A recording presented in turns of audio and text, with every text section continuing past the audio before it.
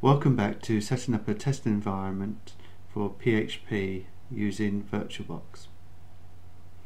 Well, as you can see, we have our Ubuntu server.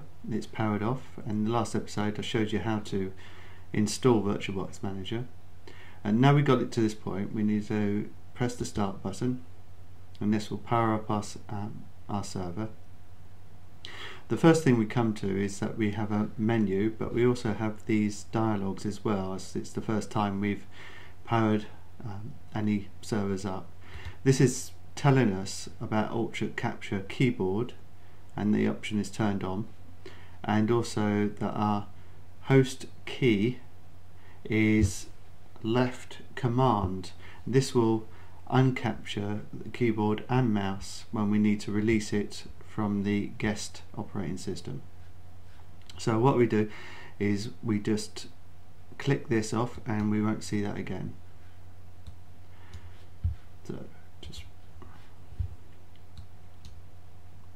So we have the menu. So first thing we do is we choose our language. Mine's English, and we go to F4. We do this because we want to install a minimal virtual machine as we're installing it on a virtual machine, so we need to do that, and then just press enter and we start up the installer. We have another dialog, it talks about mouse pointer integration.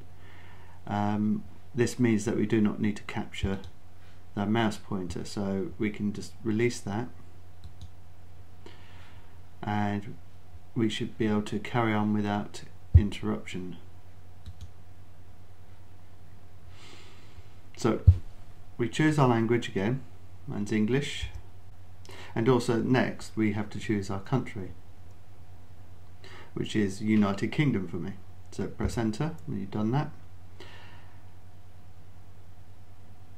Now we have the option to auto detect our keyboard. I'm going to say no. You can go through the yes if you want, but because I know my keyboard layout, I can just say no and then choose it from a list that I have. So I press English OK, and then because mine's a Macintosh keyboard, I choose the UK Macintosh, but choose whichever keyboard you have. Now it starts installing some configuration files that we need.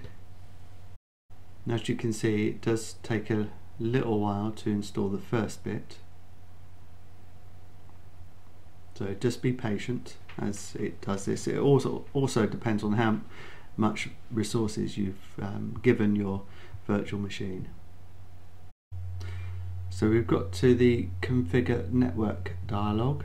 The host name is Ubuntu as default, but you can change it to whatever you want, but I'm going to leave it on Ubuntu, and you just press enter and that continues. Now we have the option to put in a full name for the new user. I'm just going to use my first name, as we don't really need to put in a full name, but you need to put in something, and I'll just press enter, and it'll give your username for your account, and it normally just picks out your first name, so I'll just press enter for that. Now we have to add a password, so this will be used for when we log in. Our username is used for when we log in as well, so you just make up a new password and press enter, and then verify your password.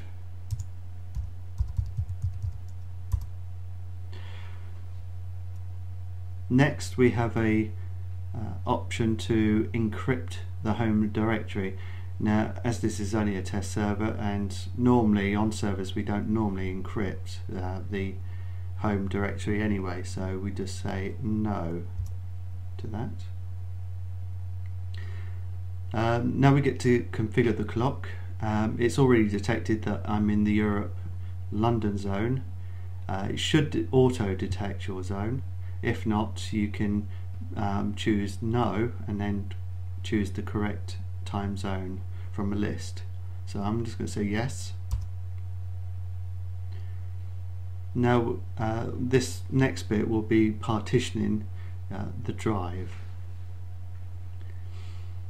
The easiest solution to the partitioning is to use the guided use entire disk. You really do need to be a bit more advanced and confident if you're going to go for the manual or the LVM. So I just use the default one that they've done, so press enter and just accept the option that they give you, which is only one, and you have to say yes, so we have to tab over to yes and just press enter, otherwise we won't have any changes written to the disk.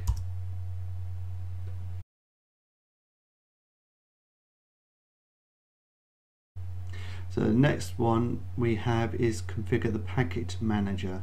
The package manager is where we download all the packages we'll need on the system. As we're not using a proxy, we just leave this blank, but if you are using a proxy to access the internet, please enter your proxy information here. So I'm just going to say enter,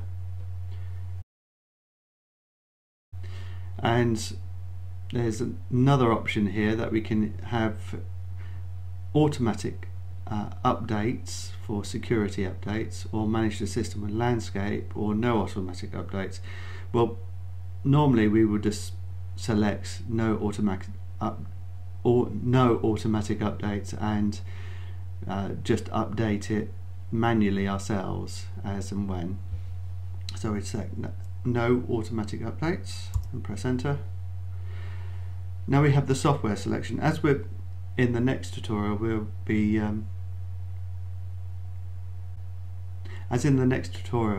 we will install all the packages ourselves.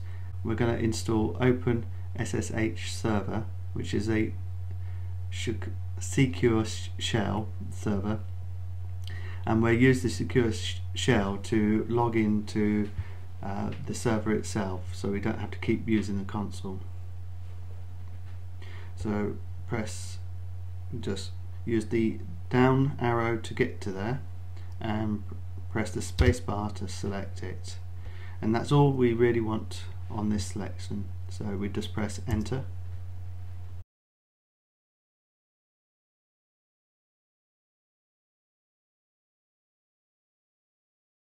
Now the last part that we have to do is install the grub bootloader. It gives us the option to install the grub bootloader to the master boot record, and we just want to say yes, and then when it reboots it will just load in Ubuntu.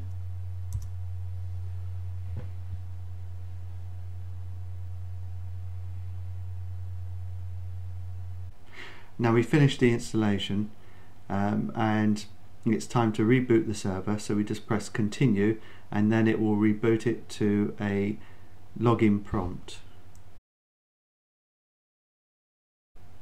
And then to log in we just need to put in our username that we used and then press enter, and then our password that we gave, and then press enter, and that logs us into our home directory.